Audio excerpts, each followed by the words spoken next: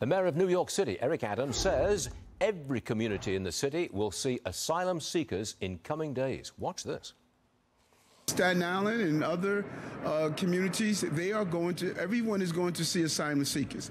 So all the calls that I'm getting from elected officials, all the calls that I'm hearing from people of saying, please not here, that just can't happen. This is a citywide crisis, and all of us are going to be impacted. You can't have it both ways. Either we're in this together or we're not. We have a special guest on this, Father Robert Sirico, who joins me now. Father, big picture for a second. What should the Christian response be to this migrant problem in New York City?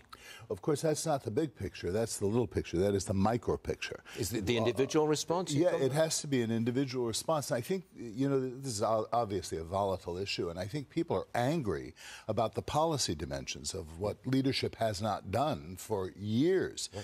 But the individual response has to be a charitable response. I mean, if we're moral people, the human person is of great value, and the person who stands before us in need, who's dispossessed of everything, demands of us a charitable response on this individual level. That's what I said in an editorial just a few days ago. I said, you come across someone in need, and you as a human being respond to that person. Right. I was deluged with criticism on the grounds that that would encourage more people to come. What's encouraging people to come is the policy, the open border. All of that is what's encouraging people to come. People are coming for hope. My ancestors came to this country right here, and they experienced it with $50 in his pocket. My grandfather came, and now, his children and grandchildren all became part of the American fabric.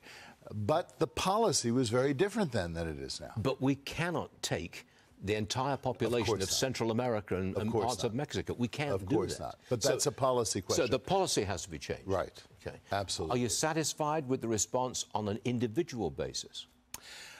I'm afraid that the policy is impinging on our sense of responsibility. This is, again, an example of how the government can corrupt and corrode our moral sensibility.